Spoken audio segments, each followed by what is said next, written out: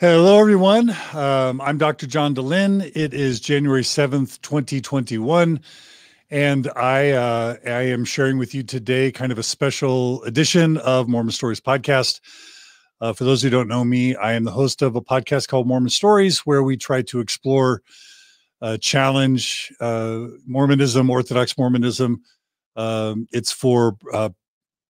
for all types of Mormons, but particularly for open-minded Mormons, questioning Mormons, progressive Mormons, and post-Mormons.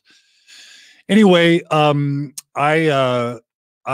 is the day after the insurrection here in the United States, where Donald Trump he basically called a kind of a big protest. Right down the street from our nation's capital. It was scheduled during the time that Congress was certifying the Electoral College here in the United States, of course, which was going to lead to a certification of Joseph Biden and Kamala Harris being chosen as the next president, vice president of the United States. And during that protest, during that speech that Donald Trump gave, he denounced Vice President Pence. He denounced, Republican leadership that supported the vote, and he incited and encouraged his followers and supporters at this presentation to march to the nation's capital, where then they invaded the nation's capital, broke into it, caused all sorts of vandalism and destruction while Congress was in session. At least 4 people died as a result of those actions. And it's been condemned by Republicans and Democrats alike, including, Senate Majority Leader Mitch McConnell, including Republican Mormon Senator Mitt Romney, and many, many others. Now today, several members of Donald Trump's cabinet are resigning. He's being called for impeachment, etc. And as somebody who loves our country, who loves America, as someone who was raised Mormon, and as somebody who was a political science major and who personally worked on Capitol Hill, so I have walked through those hallowed halls of the Congress building. I've personally done an internship for a congressman, and I've always considered myself someone who loves this country and who wants to see it be and do healthy things. I was super shook and saddened by what I experienced yesterday. And I decided that what I wanted to do was try and at least do my part to speak up and kind of try and explore a little bit how this happened to our country, and give my best thoughts on how we could prevent this sort of stuff from happening again. And it was kind of impossible for me not to look at this through a Mormon lens, both because I'm Mormon, raised Mormon, think about Mormonism all the time. That's kind of what I do. That's my focus. But also, it was impossible not to notice that there were active believing Mormons participating in yesterday's insurrection. There was at least one flag being waved that was a direct quote from the Book of Mormon, Mormon scripture, that was taken from Book of Mormon scripture around Captain Moroni, who is a central Book of Mormon figure. But also there were participants there with BYU garb, and there were people harassing Mitt Romney at the airport flying to this event. And, and there are Mormon politicians like Burgess Owens that support Donald Trump, or that historically have supported Trump, like Senator Mike Lee and others. So there's no way to take out the Mormonism from what happened yesterday, good and bad. And so what I've done is I've prepared a presentation for today. I hope it's not too lengthy. I'm calling it How Bad Religion and or Orthodox Mormonism has both groomed us for Trumpism and has shown us how to defeat it. So that is what my presentation is going to be about today. I do want to provide a few disclaimers, if that's all right. Here are my disclaimers. I am not a member of what's called the radical left. I am not a super liberal Democrat by any stretch of the imagination. I consider myself to be politically moderate. I sympathize with values and policies on both sides of the political spectrum. I think there are reasonable reasons to be conservative, to be Republican, and to be liberal, and to be a Democrat. And I sympathize with lots of different policies and values across the spectrum. I am literally a registered Republican in the state of Utah. If I could have chosen between Mitt Romney and Joe Biden for president, there's a chance I would have preferred Mitt Romney. I'm not the biggest Joe Biden fan in the world by any stretch of the imagination. I do like a lot about Kamala Harris, but she's not perfect either. But in the past, I've voted for both Republican and Democrat presidents over the years. So that's all true about me. But I wanted to see John Huntsman, a moderate or progressive Republican, become governor in Utah, and that's why I registered as a Republican.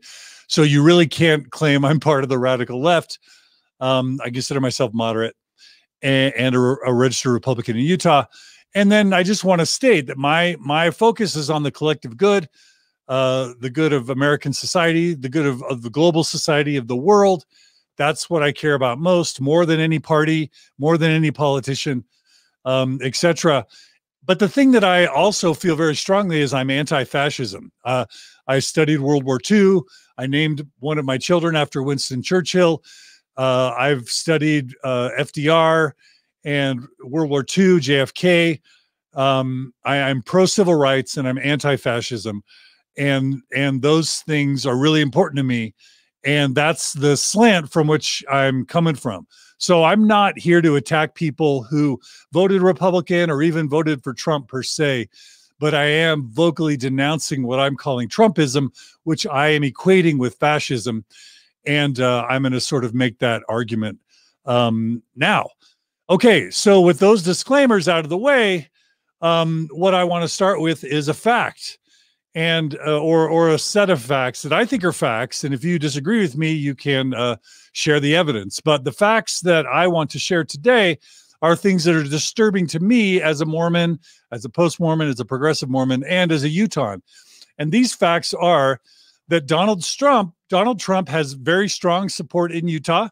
It's my understanding that Utah is in the top 10 states in the country, both to vote Republican and to support Trump. If I'm wrong about that, please correct me.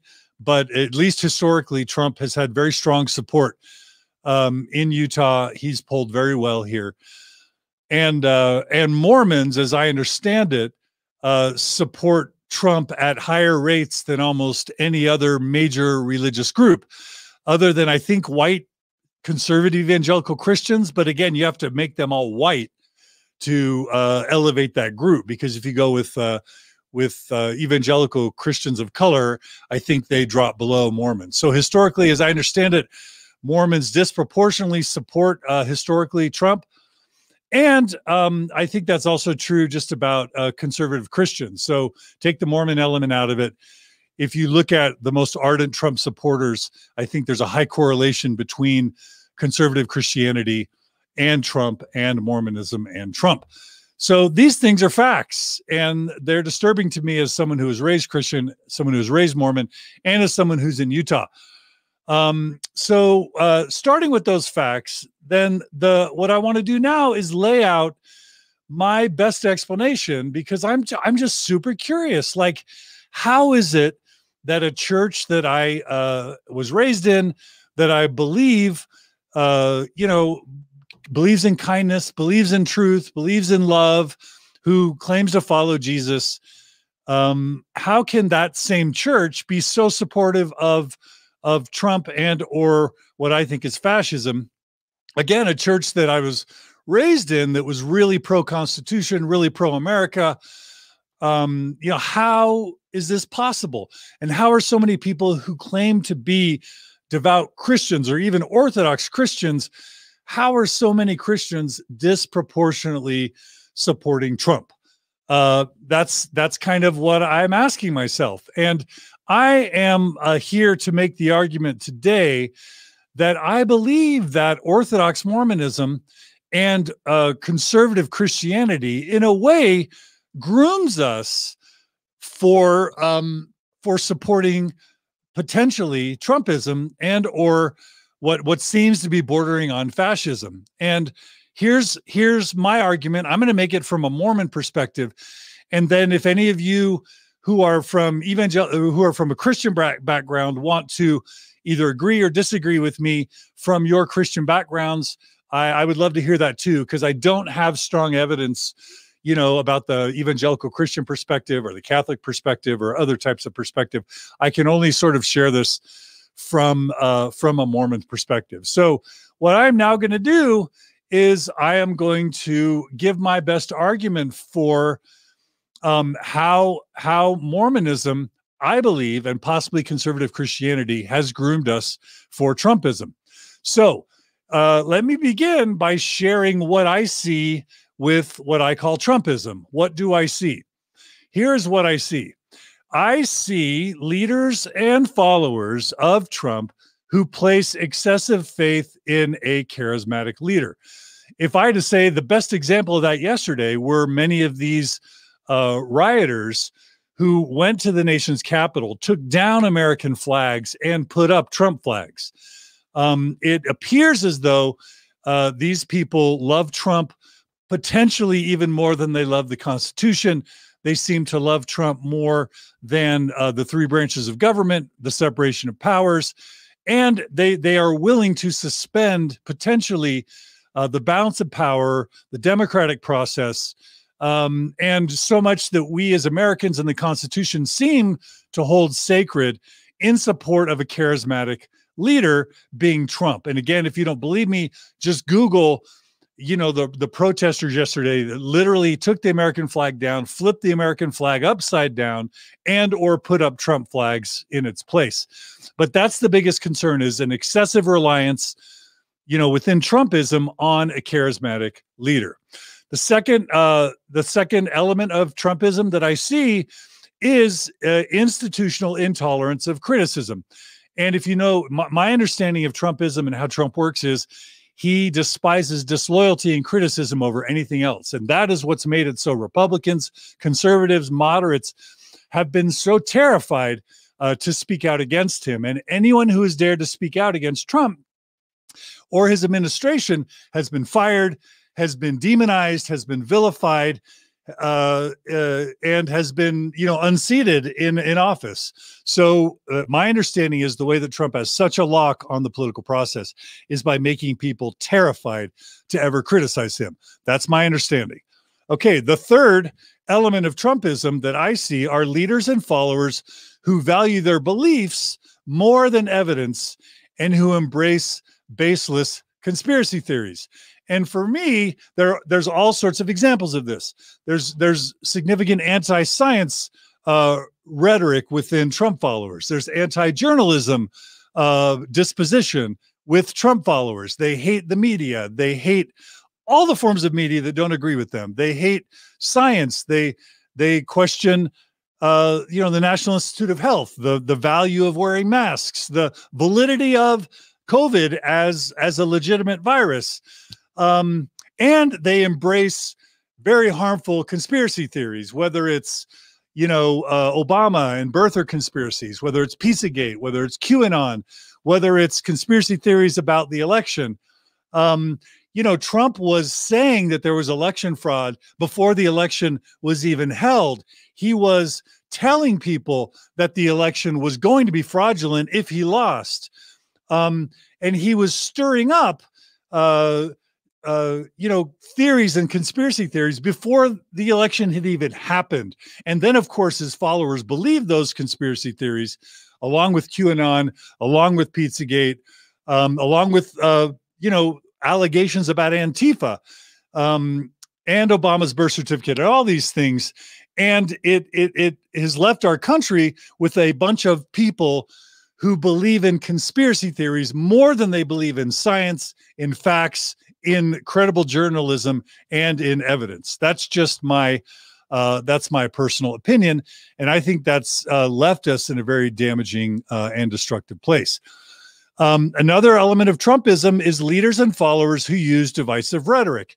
And one of the most disheartening things for me, I watched several hours of Donald Trump stump speeches or campaign speeches, and I have literally never beheld a more divisive and mean-spirited public figure, politician, leader in my 51 years upon this earth.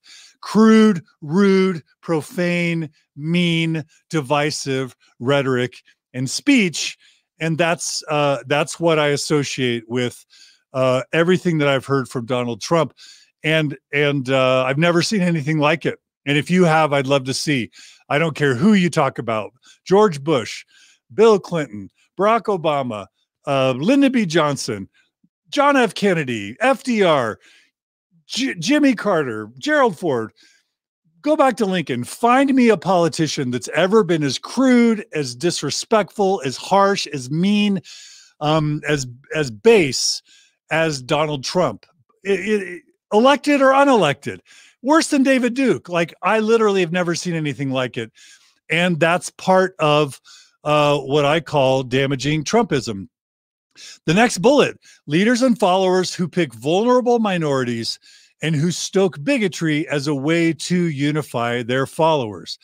For those of you who have been following Trump, he is critical of our most vulnerable and marginalized populations. I'm talking about people of color. I'm talking about Hispanics. I'm talking about African Americans. I'm talking about gay and lesbian people. I'm talking about transgender people. I'm talking about women, victims of assault and sexual abuse. He's even made fun of people with disabilities. Like, pick immigrants, pick any group, any population that is traditionally hurt or underprivileged or disempowered or disenfranchised or have been systematically abused. Donald Trump has made them a central focus of his rhetoric and targets of his abuse, and all of that. And I think that's horrific. And I think that he does that because that's a typical ploy of fascists to make an enemy and then to garner support of his followers, to hate something, to target something, and to have unity in something to fight against. The next thing that I see with Donald Trump and Trumpism is leaders and followers who stay silent out of fear of going against the opinions of their tribe and who value their own perceived immediate self-interest over the long-term interests of the greater community. Look at Mitch McConnell. Look at Lindsey Graham. Look at, most of the Republican members of the House and the Senate.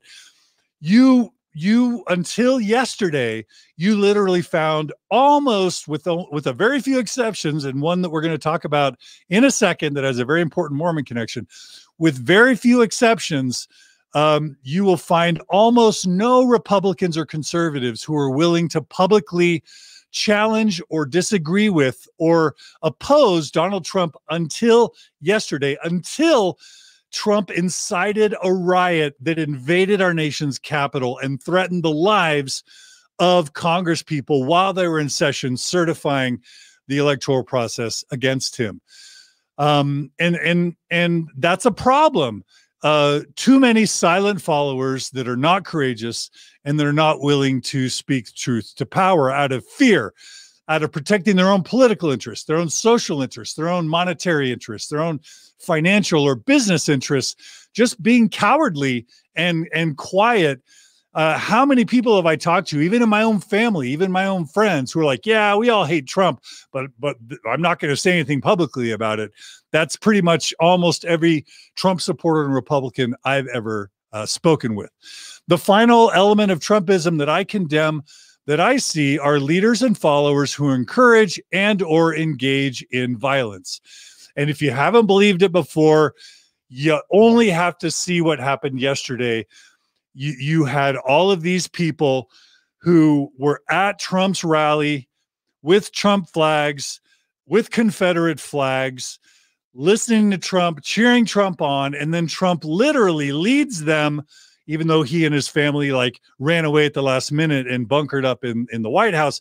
He leads them to the Capitol building, where then they incite and engage in violence on the nation's capital. And if you are going to believe the garbage that those people were Antifa, that's stupid conspiracy theory garbage, because these people were at Trump's rally. He led them to the nation's capital.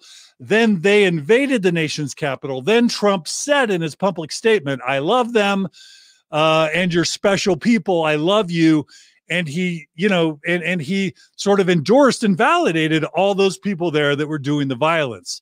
So stop stating that the violent people yesterday were Antifa. That's the stupid, horrific, garbage conspiracy theory noise that I'm condemning today. So, having said all that, these are the elements of Trumpism. And so now I want to take this to, what in the world does any of this have to do with Mormonism? And argue that we as Mormons, and possibly as conservative Christians, have been especially groomed to be vulnerable to this type of fascism and what I'll call Trumpism.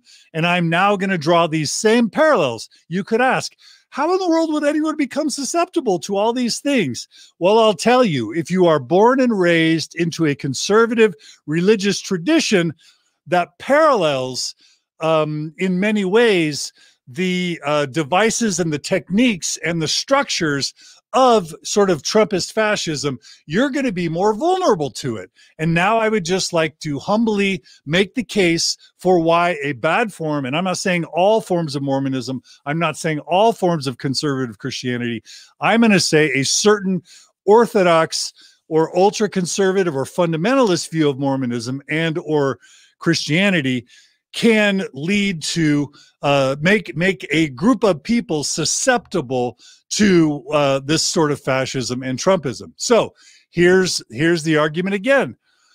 When I think about Mormonism, do I think Mormonism encourages leaders and followers who place excessive faith in charismatic leaders?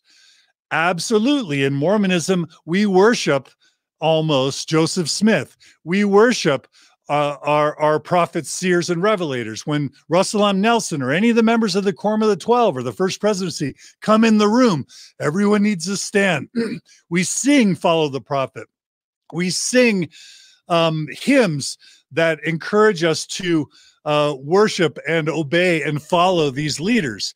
And we are taught as an institution that it is actually evil to criticize our leaders.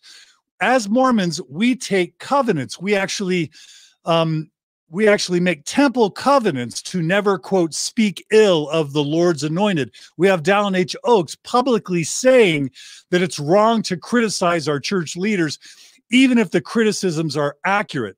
And of course, the Mormon Church has a 200-ish year legacy of punishing, silencing, and even excommunicating its critics. And I happen to be one of the critics that the Mormon Church has excommunicated, along with many dear friends. And so you can see that parallel of undying, uncritical devotion of leaders and a total institutional intolerance of criticism as two pillars of Orthodox Mormonism and of Trumpism. A third parallel that I see between Orthodox Mormonism and Trumpism is, again, leaders and followers who value their beliefs more than evidence and who embrace baseless conspiracy theories over facts and truth. And Mormonism is replete with this. I was taught from a young age to question science, to be suspicious of science, that faith is superior to evidence. There's in Mormonism, we're groomed to have suspicion for the learned, that faith is better than evidence and facts and knowledge. I was taught that evolution is wrong. I was taught that the earth is 6,000 years old. I was taught that those who teach evolution are teaching heresy. And as far as,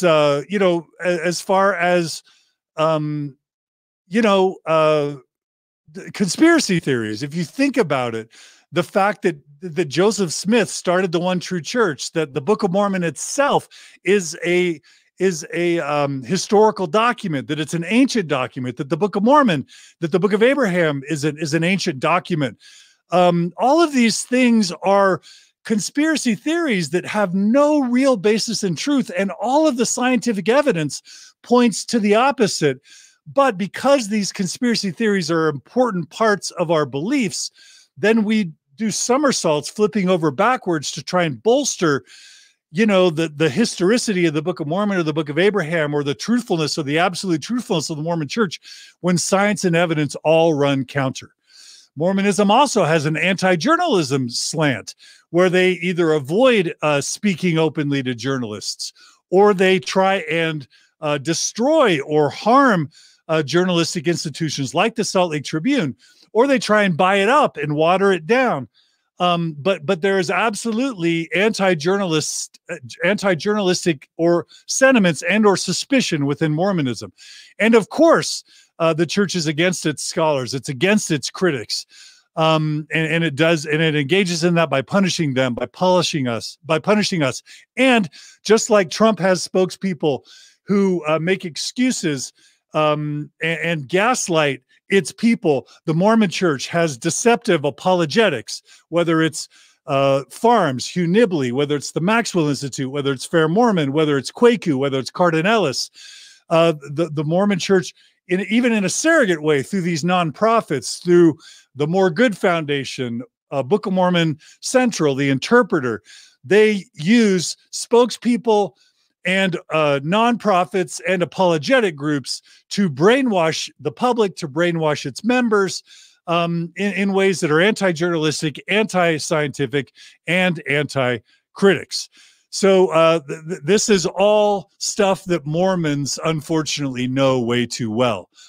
Again, the Mormon Church is filled with people who embrace baseless conspiracy theories. I've already made this point, but whether it's Joseph Smith's divine calling as God's one true prophet, there are way too many problems with Joseph Smith sleeping with underage girls, sleeping with 14, 15, 16-year-olds, marrying other men's wives, defrauding people out of money, claiming to translate documents that he hasn't translated.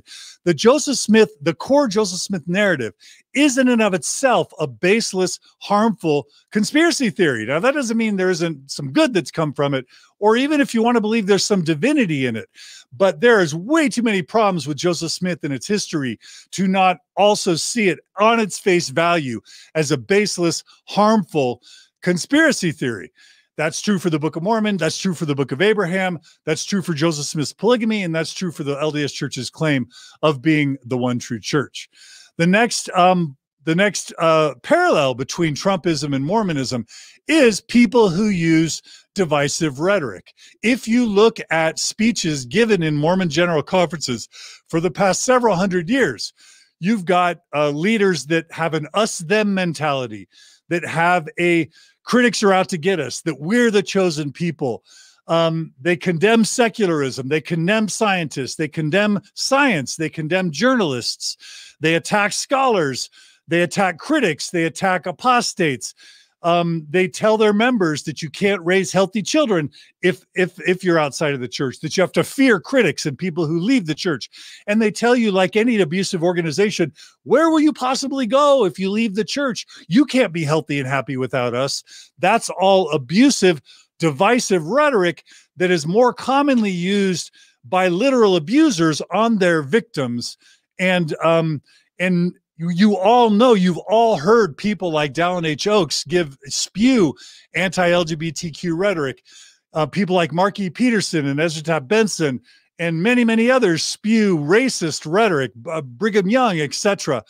You know, there is so much divisive rhetoric in the history of Mormonism, including people that Mormon church leaders that oppose the civil rights movement and who fought it and who openly encouraged and taught racist teachings. And that takes us to the sixth point, which is a long, long history of picking on vulnerable minorities and stoking bigotry. We all know that the Mormon Church has a long, horrible history of racism, of sexism, and of homophobia, of making gay and lesbian people feel like they're less than, feel like they're dirty and loathsome, making people of color feel like their skin is dark and evil because of curses from God, making trying to encourage celibacy or mixed orientation marriages or even reparative therapy for gay and lesbian people. And of course, transgender rhetoric that makes transgender people and gender non-binary people and others feel like there's no place for them, like God doesn't love and accept them as they are, and like there's something wrong with who they are. And that's why there's such depression and anxiety and divorce and even suicide within Mormonism, at least in part because of all this divisive rhetoric that's so often and way too often targeted at our most vulnerable and discriminated minority populations. And to this day, the church has not fixed and apologized for its racism, its sexism, its anti-LGBTQ rhetoric. It has still not done it. And the church still gives these divisive talks like you have to crawl under or around or over the Book of Mormon like Jeffrey Holland, or where will you go? Stay in the boat. All of this rhetoric is divisive and it's harmful and it's damaging and it needs to stop. The seventh parallel between Orthodox Mormonism and Trumpism is leaders and followers who stay silent out of fear of going against the opinions of their tribe and who value their own perceived immediate self-interest over the long-term interests of the greater community. I can't tell you how many progressive, liberal, or even Orthodox Mormons that know that the prophet's wrong on certain issues. They know that the church has a racist past. They know that the church shouldn't be excommunicating people and silencing people. And yet they stay silent. I can't tell you how many progressive and non-believing Mormons tell me about these horrific stories that they've experienced, this abuse, institutional abuse, direct horrific stories with top church leadership. And then when I say, well, will you come on in Mormon Stories and talk about it? They're like, no, I can't do that. I have a job, or my family will be sad, or my parents will be disappointed, or I may lose some clientele, or it's just going to be uncomfortable for me. And by being silent, you are complicit. And Mormonism is rife with people who are complicit, not just in speaking openly about truth claims or in problems with the church, but who do not speak up on race issues, who do not speak up on LGBTQ issues, trans issues, who do not speak up for women and do not speak up against the abuses of the Mormon church. Way too much silence within Mormonism. The final parallel I find is again with leaders and followers who encourage and or engage in violence, or who stay silent about violence. And Desnat, which is a Deseret Nation, which is a new and emerging movement within Mormonism, is now thriving on Twitter. And even the Mormon Church has funded organizations like the More Good Foundation and Fair Mormon to then fund people like Kwaku L and Carden Ellis, who openly and explicitly encourage and support Desnat and or violence against people like me and Jeremy Runnels and many, many other people, basically anyone who doubts or questions the church. And the Mormon church has done nothing to actively root out Desnat and or people like Kwaku and Carden Ellis and Fair Mormon and others that literally retweet videos of people like me or Jeremy Runnels having our heads bashed in by active, faithful, believing Mormons. The church has not come out against Desnat. The church has not come out against Fair Mormon in their violent videos and so many other instances. And so, and of course, that's not to mention the Mormon church's history with the Mountain Meadows Massacre, the Council of 50, Danites, and all that other stuff. So that's my main argument, that Mormonism and or Orthodox Christianity has groomed us for fascism and for Trumpism. What I would like to do now is close in the most constructive way that I can. I'm going to make the argument that there are also many good things within Mormonism, and that Mormonism has actually taught us many good things that can actually help inoculate us and or show us the way out of the sort of disposition or proclivity towards Trumpism and or fascism. And the best shining example of this that I can find in or out of Mormonism in the United States, ironically, is a Republican Mormon senator named Mitt Romney.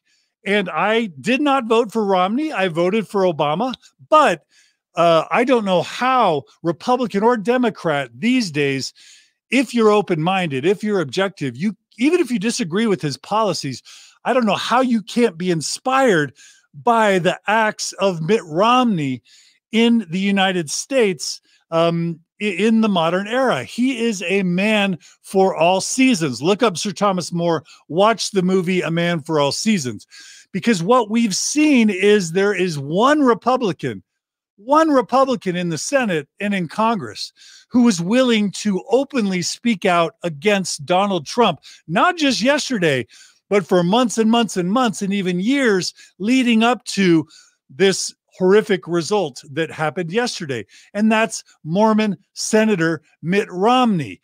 He has shown us courage. He has shown us conviction. He has shown us honesty.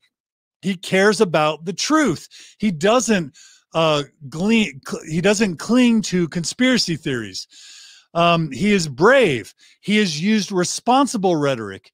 He has used non-polarizing rhetoric. And he has been warning us and speaking out publicly. He hasn't relied on silence. He hasn't sat quietly in his comfort. And he's actually faced derision and abuse by members of his own party, by members of his own constituency for his courage. And I would like to make the argument that may not be super popular with some of my listeners or some of you who are out there listening, that there are strains of Mormonism that can encourage the type of truth-loving courage and conviction and integrity that Mitt Romney is shown. And for me, it all comes back to primary songs or hymns, because if I have any residue or remnant beliefs in parts of Mormonism, they can be found in many of the primary songs or hymns that I learned as a Mormon. And I'm just going to share with you a few of the truths that I learned in Mormonism that actually, in my case, led me out of Orthodox Mormonism, that got me kicked out of the church, and that I see in someone like Mitt Romney, and that I see Orthodox Mormons and believing Mormons and Trump Mormons can consider inspiring them to stop supporting a fascist dictator in America. So the first one is, I learned as a Mormon that truth matters. One of my favorite hymns as a Mormon was, "Oh, say what is truth, 'tis the fairest gem that the riches of world can produce, and priceless the value of truth will be when," listen for it, "the proud monarch's costliest diadem is counted but dross and refuse." There's an anti-monarchist line in the first hymn of "Oh, say what is truth." And I learned to value truth as a Mormon, and I know that somewhere buried in Mormonism is the love for truth. So that's one point of Mormonism that we can all learn for. The second is, be courageous. You all know the hymn, "Do what is right, let the consequence follow. Battle for freedom in spirit and might, and with stout hearts lead you forth till tomorrow. God will protect you, then do what is right." Mitt Romney has even quoted that hymn, I believe, to inspire what he's doing. And I think as Mormons, I hope you, and as progressive Mormons and as post-Mormons, you can be inspired to be courageous and to do what is right, regardless of whether your parents don't love you, or your community might be happy, or you might lose some clients, or your reputation, you worry, might be impacted. Go for truth, go for courage over comfort and convenience. I learned that as a Mormon. And it's not a uniquely Mormon thing, by the way, but it is something that you can find in Mormonism. The third point is be brave. Dare to do right, dare to be true. You have a work that no other can do. Do it so bravely, so kindly, so well. Angels will hasten the story to tell. Dare, dare, dare to do right. Dare, dare, dare to be true. Dare to be true. Dare to be true. That's a Mormon song. That's a Mormon hymn that can inspire us all during a time where too many people are afraid and not courageous enough to do what is right. The next song from Mormonism that we all can learn from is the principle is to be kind. And you all know the song. I want to be kind to everyone, for that is right, you see. So I say to myself, remember this, kindness begins with me. We don't need to use hateful rhetoric. We don't need to use profanity. We don't need to use harsh words condemning and criticizing everyone around us. And we especially need to be most kind to the vulnerable and to the people that need our love and support most and who need to be lifted. And again, it's a primary song by my dear friend Carolyn Pearson that again shows up and teaches us how to act with vulnerable populations. If you don't walk like most people do, some people walk away from you, but I won't. If you don't talk as most people do, some people smile and laugh at you, but I won't. I'll walk with you, I'll talk with you, that's how I'll show my love for you. Jesus walked away from none. He gave his love to everyone. So I will. Jesus blessed all he could see, then turned and said, come follow me. And I will. I'll walk with you. I'll talk with you. That's how I'll show my love for you. People of color, immigrants, trans people, gay and lesbian people, gender non-binary people, women, people with disabilities, they deserve our love and our kindness. They don't deserve to be demonized at worst and at best told that there's no place for them in the kingdom with no doctrine and no theology that accommodates them. We can do better, and it can be Mormonism who can inspire us to do better. And a shout out again to Carolyn Pearson for that song. The final song that I want to share with you today is In Our Lovely Deseret. In our lovely Deseret, where the saints of God has met. There's probably a better song out there, but the point is we as Mormons, the beehive of Mormonism represents community, and we care about the community more than we care about any individual leader, any individual charismatic leader or prophet. We care about the Mormon people, and I learned to care about the Mormon people. I learned to care about the American people, and the world, the people of the world as a Mormon. And we need to transcend our ideologies, our reverence and obedience to leaders. We need to transcend all of that and start caring about our world population, America as a whole, and the Mormon people as a whole, instead of political ideology, and especially instead of charismatic fascist-like religious leaders. To close, I'm going to share with you a summary of what we need. We need people who do not tolerate hero worship or overconfidence in charismatic leadership. We need people who allow and even welcome a culture of constructive criticism. We need people, Mormon and American, who are willing to hold their leaders directly accountable with criticism and otherwise, valuing the common good over unquestioning devotion to their leaders and their tribe. We need people who actively seek credible evidence, Mormons and Americans and people in the world who are willing to reconsider and even set aside their superstitious beliefs in the face of credible evidence, including people who reject baseless conspiracy theories. We need people who seek to use constructive bridge-building language and not divisive, hateful rhetoric. We need people who will reject all bigoted speech and who seek to protect and empower and lift up minorities and vulnerable populations. We need people who are willing to speak up.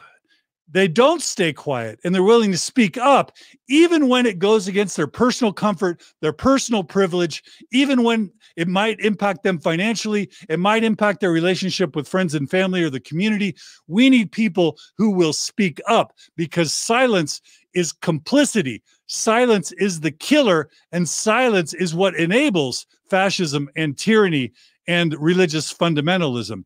And finally, we need people who reject any type of violence, verbal or physical, and who are willing to communicate candidly, but with kindness. And most of all, people who care about the community over their own ideologies, their own parties, their own religious beliefs. We need people that care about mankind, humankind, the world, not just their tribes. So, thank you so much for listening today. If any of you made it through to the end of this, I owe you an ice cream cone. I owe you a steak dinner.